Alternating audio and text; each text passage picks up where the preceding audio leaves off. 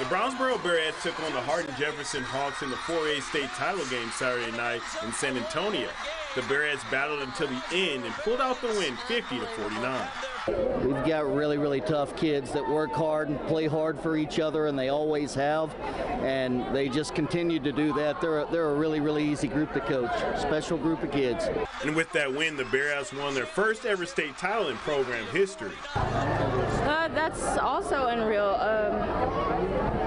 I mean, it's great. I'm just glad that, we can make our district proud and, put our town on the map. Definitely really excited, and just seeing all the community here makes it even more special for us since it's the first time in Brownsboro history. And this win was all the more special for Coach Jeremy Durham. It means more than I can say. I'm rolling on 2 weeks of no sleep here, and I'm emotional about this. Growing up here, my parents growing up here, graduating from here, just representing this place means the world to me. We're so happy that we got this done.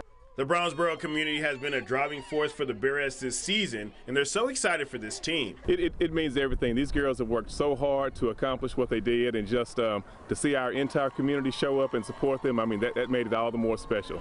So we couldn't be more excited. No, I couldn't believe it. I wanted to pinch myself. I fought so hard those last 5 minutes because they was making it close. And when it finally happened, I was just elated. I mean, I still am on a high. So we're excited out here, and we have the best team in the nation.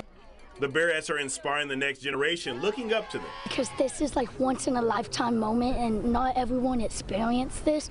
So I'm just so happy for them, and hopefully we can go back to it soon. Well, we haven't won a championship in since a long time, since I don't think any of us were born when we won a championship. And like Tyler said, it's a one in a lifetime moment, and it just means a lot to everyone in Brownsboro, Texas. Yeah, everybody's really excited. We're having a parade, and it's kind of unbelievable. We've done really good this year, and I'm kind of proud of the girls. Congratulations to the Bearcats on a historical season.